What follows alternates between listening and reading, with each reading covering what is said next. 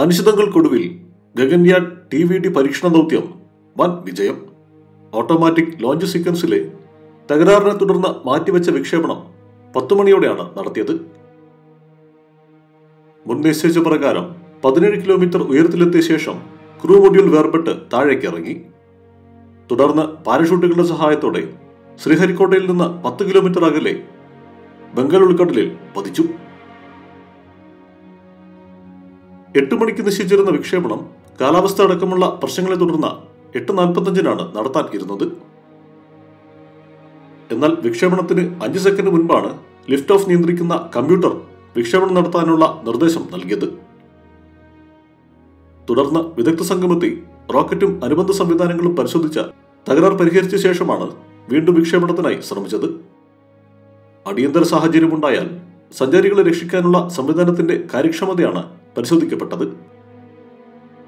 വിക്ഷേപണം കഴിഞ്ഞ് 9.50 മിനിറ്റിനുള്ളിൽ ദൗത്യം പൂർത്തിയായി. രാവിലെ 10 മണിക്കാണ് ശ്രീഹരിക്കോട്ട സതീഷ് ധവാൻ സ്പേസ് സെന്ററിലെ 1ാം വിക്ഷേപണ തറയിൽ നിന്ന് പരീക്ഷണ വാഹനമായ crew module, crew escape system എന്നിവയുമായി കുതിച്ചുയർന്നത്. വിക്ഷേപണം നടത്തിയ ശേഷം ഭ്രമണപഥത്തിലെത്തുന്നതിന് മുൻപ് ദൗത്യം ഉപേക്ഷിക്കേണ്ടി വന്നാൽ ബഹിരാകാശ യാത്രികരെ സുരക്ഷിതമായി ഭൂമിയിലെത്തിക്കുന്നതിനുള്ള സംവിധാനങ്ങളുടെ കൃത്യത പരിശോധിക്കാനുള്ള ആദ്യ പരീക്ഷണമാണ് ഇത്. വിക്ഷേപണ ശേഷം 1.66 സെക്കൻഡിൽ ഏകദേശം 17 കിലോമീറ്ററോളം ഉയരത്തിലെത്തിയ ക്രൂ മൊഡ്യൂൾ വിക്ഷേപണ വാഹനത്തിൽ നിന്ന് വേർപെട്ട് പാരച്യൂട്ടിന്റെ സഹായത്തോടെ ബംഗാൾ ഉൾക്കടലിൽ സുരക്ഷിതമായി പതിച്ചു.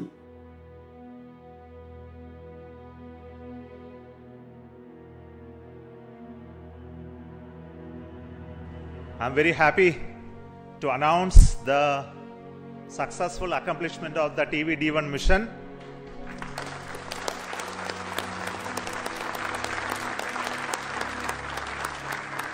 The purpose of this mission was to demonstrate the crew escape system for the Gaganyaan program through a test vehicle demonstration, in which the vehicle has gone up to a Mach number, which is a speed of sound slightly above that, and initiated an abort condition for the crew escape system to function.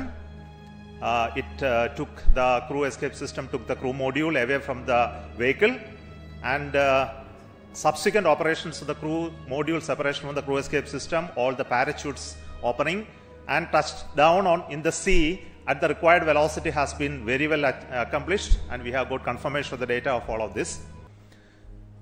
And we will be further doing the approach recovery operations of the crew module to be collected from the sea, brought to the port by the ships. That activity will continue to happen.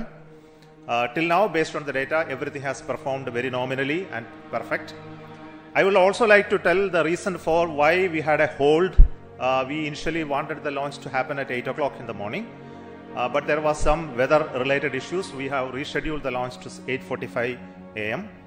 But after going through the nominal liftoff process, there was a hold issued by the ground computer, which is called the automatic launch sequence computer, which detected a sort of a non-conformance for allowing the engine to continue the thrusting to further go. So this happened due to a monitoring anomaly in the system. So we could identify it very, very fast and correct it. And to make the stage ready, it took some time to refill the gases. And that once that has been completed, we went through the proper automatic launch sequence, which checked the entire health of the vehicle. And finally, the mission computer and the ground checkout computer authorized the launch to take off, which released the rocket from the launch pad, and subsequent activities of the flight as well as the post termination abort sequence also got executed perfectly. So I'm very happy that our team could understand in case of any anomaly how to rectify and come back fast. And congratulations to everybody. This is a big training for the entire team here to prepare for the Gaganyaan program. I'm very happy that launch could take place today within the allocated launch window. And we will come back with more analysis and data of this mission on recovery of the crew module, which is happening now. We are having views from coming from the sea, from the drones, cameras which are being taking them. Before we get any further updates, I would like to introduce the mission director, Sri Shivakumar, and the director of the crew module and crew escape system to you. So over to Shivakumar. Thank you, Chairman Isro. All Center Directors, senior members, MRR and FRR team, and all distinguished guests. It's like, words are not coming up. Yeah. Sir, this is like, never before attempt. It's a bouquet of 3 experiments put together, and we have now seen the fragrance and the characteristics of all 3 systems with what we wanted to test through this experiment or this mission. The test vehicle, the crew escape system, the crew module, everything I think we have perfectly demonstrated in the very first attempt, but for the initial hitch, but that's nothing a problem at all. All the systems performed well. I thank you for all the support provided by the entire team of ISRO across all centers of VSSC, LPSC, IPRC, IASU, SDSC, HSFC, etc. Thank you all, sir. It was a penance for us for the last 3-4 years, and then we have reached the D-Day today. And it was a very happy occasion that we could make it on the very first attempt. Thank you. Now, Mr. R. Hutton, he is the mission executive for the crew module realization, and also the mission director of the Gaganyaan. Excellent. Hearty congratulations to all, my dear team ISRO and team India. As mission director has already said, I'm not getting any words to appreciate the whole team. In fact, it's as far as the Gaganyaan program is concerned, this is the first major milestone. In fact, this is going to be a great motivator for all of us in the Gaganyaan, cut across all the ISRO centers.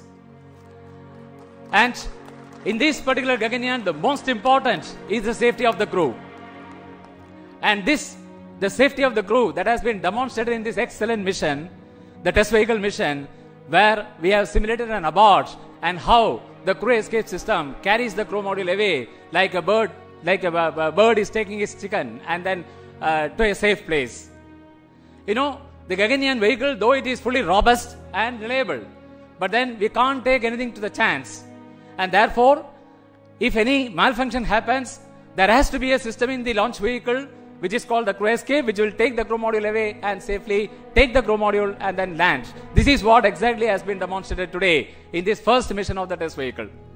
So at this moment, I would like to thank and congratulate the test vehicle project team led by Mr. Shivakumar, the mission director, his vehicle director, Mr. Shivamurugan, and all associated members of the project, the centers, not only from Vikram Sarabhai Space Center, cut across all the ISRO centers who have contributed for this launch vehicle. It's a novel vehicle which has been derived from the liquid propulsion, the strap-on stage of the GSLV, but entirely it's a new architecture.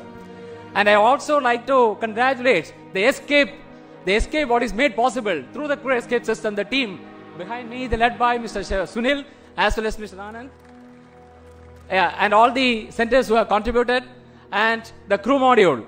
The crew module, in fact, the total assembly integration has been done by the new center, Human Space Flight Center.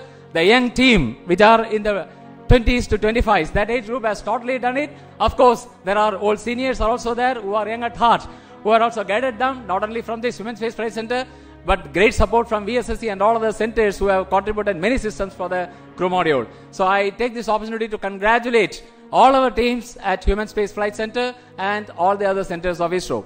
And also the final leg, we have seen how the parachute got deployed at. Yes, sir. Yeah. So I congratulate all the members who have participated in this mission, ADRD, as well as the DRDO agencies, as well as all the industries and other agencies. So let me thank once again and congratulations. Thank you very much.